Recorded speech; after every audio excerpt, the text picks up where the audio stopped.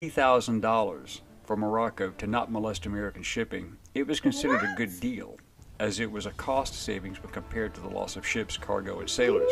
The Bay of Algiers. Hey guys, welcome back again to the channel. In today's video, we are going to be checking out the truth about the white slave trade. I've done a couple of reactions to slavish content on the channel, and it has been more of the black slave trade, and today I'm really intrigued to be checking out the history of the white slave trade, guys. But if you're new here, please consider liking this video, subscribe to the channel, and let's get right into today's reaction. Slavery is as old as human civilization, dating back beyond recorded history, and it exists even still today. Every culture on every continent practiced some form of slavery, whether it was serfdom, indentured servitude, or collective peasantry. However, when the slave trade is mentioned, people normally think of the black African slave trade to the Western Hemisphere. I think that's during the colonial period from 1500 to the mid-1800s, as practiced by the European colonial powers. Estimates range from 10 to 13 million Africans being brought to the New World, with around 10 million surviving to be sold in North and South America, as well as in the Caribbean islands. Of this number, the best estimate is that 450,000 went to the British, French, and Spanish colonies in what is now the United States and Caribbean.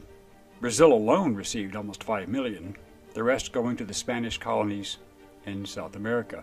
Slavery still exists in the world, yet most of the major powers ignore the fact and refuse to even acknowledge that it still exists. It is still quite active. Guys, really, that is the scary part to think of, that this practice is still ongoing. I think back in 2013, there was this, is it Liberia or Libya stuff going on, where some Africans, some Nigerians, in quest of wealth and riches, they are taken through the sea or through the desert to all of those rich country, and that I think, yeah, slavery is still active, but it's just so sad to think of this practice is still ongoing, and some other persons and some people are captive or victim of this evil practice. It's so scary to think of still. Yet, 6 decades before the American Civil War, a war was fought by the United States on foreign shores to try and stop the white slave trade. What was the white slave trade? Does it still exist? Who were the Barbary pirates? What was the result of American intervention? How did it occur, and what was the aftermath? And how did 9 U.S. Marines and their mercenaries make history and give birth to a legendary fighting force while also ending the white slave trade in North Africa? Hello, I'm Colin Heaton, former soldier, Marine Corps scout sniper, history professor, historian and book author, and we will answer these questions and other issues on this segment of Forgotten History.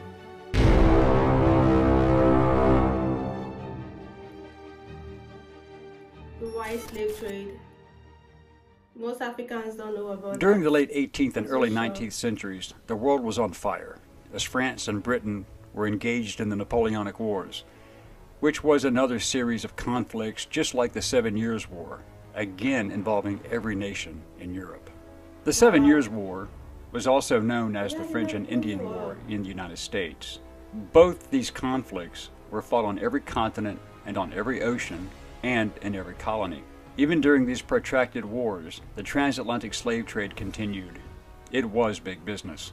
While the European powers were destroying each other, Thomas Jefferson became the 3rd president of the United States from March 4th, 1801 to March 4th, 1809, and he had several major issues to contend with. The Louisiana Purchase of 1803 from France doubled the size of the United States. The Yazoo territorial disputes in western Georgia were hotly contested. The launching of the Lewis and Clark expedition in 1804 to explore the newly acquired country, and the contested issue of slavery. In 1806, Jefferson denounced the international slave trade as a violation of human rights and called upon Congress to criminalize it. Congress responded by approving the act prohibiting importation of slaves the following year.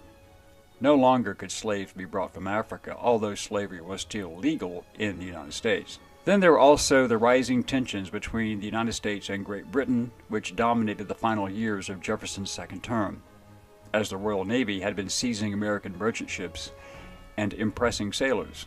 However, one situation which has gone largely unnoticed in history was Jefferson being the first president to send the military overseas into direct action, Wow. the war against the Barbary pirates. For decades prior to Jefferson's accession to office, the Barbary Coast pirates of North Africa had been capturing foreign merchant and warships, stealing their valuable cargoes, and enslaving crew members, while often demanding huge ransoms for their release.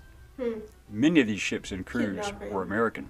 Before independence, American merchant ships were protected from the Barbary pirates by the naval and diplomatic influence of Great Britain, which had threatened the use of military force should their ships be molested. However, that American protection came to an end after the colonies won their independence. The Barbary pirates also attacked the coastal northern Mediterranean, launching attacks against France, Italy, and Sicily, What about kidnapping parents? women as white slaves, primarily and whenever possible, notable wealthy persons and ships for ransom. In their feverish search for white women slaves, a few pirates even went as far as the coast of Iceland, raiding inland to kidnap women and bring them back to North Africa. North African slave markets thrived, as, under Islamic law, known as Sharia, although fellow Muslims could not be enslaved, non-Muslims could So be I and have- were. so I have Over a in the period of more Arab than Street 300 years, trade, it is I estimated reckon that so. 1 million white Europeans, to include those captured at sea as well as through land raids abroad, were enslaved. Many of these were Americans captured at sea. In 1794, So guys, I just want to say this real quick. Like, whenever slavery is being mentioned, I think from the part of the world where I'm from, we see slavery. This is a general myth of slavery, of a white man and a black man thing. Like, the white man coming to invade Nigeria, or sorry to use my country particularly, coming to Africa to take people to their own shore. But my recent research on slavery, I got to discover that what we've been told, and stories we had mostly about slavery, and is black and is the white man and the black man, and the United States, most especially the Americans, most especially. But my recent research on YouTube, I got to discover that these aren't the only people involved in this practice.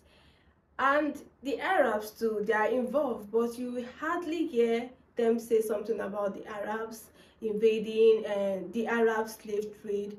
But we hardly hear stories about the Arab slave trade. We only hear story of the whites and the Americans coming to Africa to take slaves. But the prominent fact, people that play prominent role in this whole slavery issue, whenever slavery is being mentioned, primarily they're not, their names, their countries are not being called. Although, yeah, let's just continue. We'll get to that as we go. in reaction to the attacks, Congress had passed a law authorizing the payment of tribute to the Barbary states. Part of that law was the Naval Act of 1794, which authorized the construction of 6 frigates, establishing the United States Navy. By the end of the 1700s, when Jefferson was Secretary of State, the United States had concluded treaties with all of the Barbary states, the Ottoman regencies of Algiers, Tunis, and Tripoli, along with independent Morocco. When Congress authorized $80,000 for Morocco to not molest American shipping, it was considered a good deal, as it was a cost savings when compared to the loss of ships, cargo, and sailors. The Bey of Algiers, Mustafa Baba, also agreed, and many American merchantmen were escorted by Portuguese warships, as Portugal also had a treaty with the Islamic states. But Jefferson was opposed to paying tribute, which he considered to be a modern Danegeld. When Saxon England paid the Danish Vikings not to attack, it did not work. Although Morocco and Algiers initially agreed, just weeks before Jefferson took office, Tripoli began attacking American merchant ships in an attempt to extract further tribute. Jefferson had seen enough. Jefferson tried diplomacy, and his letter to Pasha Yusuf Karamanli emphasized, "Our sincere desire to cultivate peace and commerce with your subjects." Pasha Karamanli, the ruler of modern-day Tunisia, felt that the Americans had insulted him by not offering to pay tribute. He threatened continued actions if not so respected. Pasha Karamanli was already at war with Sweden, having broken an existing treaty after Sweden agreed to pay annual tribute and ransom for 131 captives. 14 Swedish merchantmen had been seized by Tripolitan corsairs. Some of these were white women who were being transported on Swedish merchantmen, and it is not known if they were ever recovered, as the white women were rarely ransomed. They were highly prized and sold. The Pasha then declared war on the United States on May 14, 1801 by chopping down the flagpole at the American consulate in Tripoli, a direct act of war. Jefferson sent 3 frigates and a schooner under the command of U.S. Navy Commodore Richard Dale as a show of force and to protect U.S. ships entering the Mediterranean through the Straits of Gibraltar.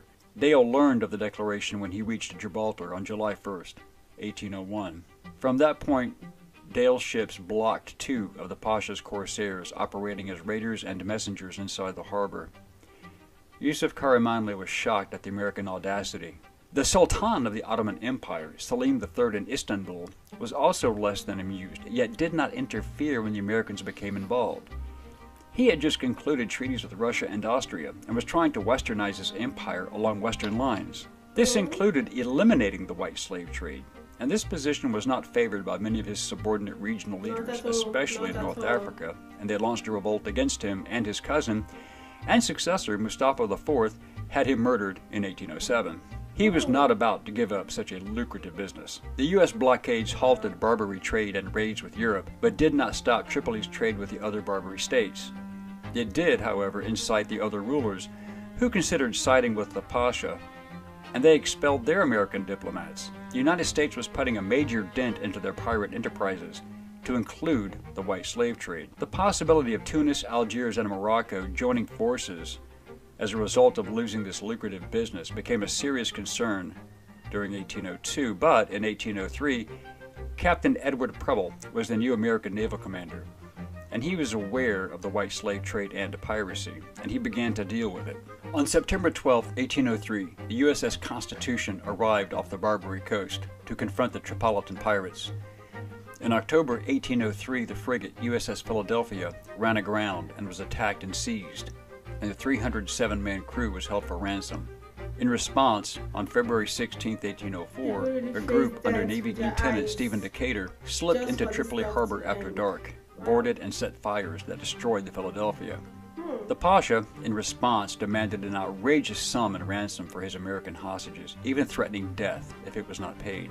In 1804, Commodore Samuel Barron, aboard the USS President, took command of 11 vessels, and he had new orders. But due to illness, he handed command of the squadron to Captain John Rogers. Jefferson had again seen enough and decided to take direct and immediate action. He sent the order. Ex-Consul William Eaton, a former Army captain who used the title of general, and United States Marine Corps First Lieutenant Presley O'Bannon would lead a force of 8 U.S. Marines and 500 mercenaries to take Derna and free any hostages. These mercenaries were Greeks from Crete, Arabs, and Berbers, opposed to the regime, and started on a march across the desert from Alexandria, Egypt in April 1805. Their objective was to capture the Tripolitan city of Derna. The Muslim troops were under the command of Egyptian Sheikh El-Tahib, the Ottoman Empire viceroy. William Eaton, who was overbearing and not very friendly, kept himself aloof from his men and was in overall command but leading only half the group. He had a tough job controlling the largely undisciplined mercenaries, and the infighting between the Christian Greeks and Muslims, few of whom were professional soldiers, became a problem. His promises of money and loot once they took Derna was looked upon skeptically.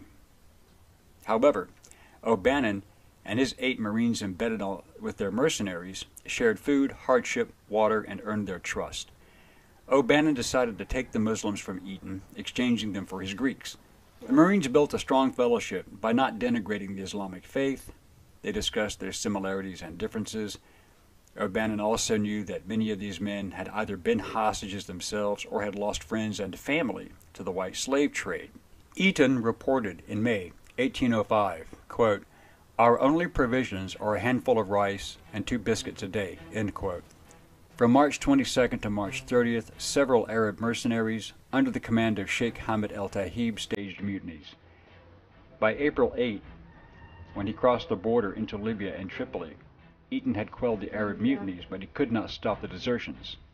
In late April, his army finally reached the port city of Bomba, some miles up the coast from Derna, where U.S. Navy warships USS Argus, Nautilus, and Hornet, with Commodore James Barron and Captain Isaac Hull, were waiting for him. Eaton received fresh supplies and the money to pay his mercenaries. Argus gave an additional cannon to the troops.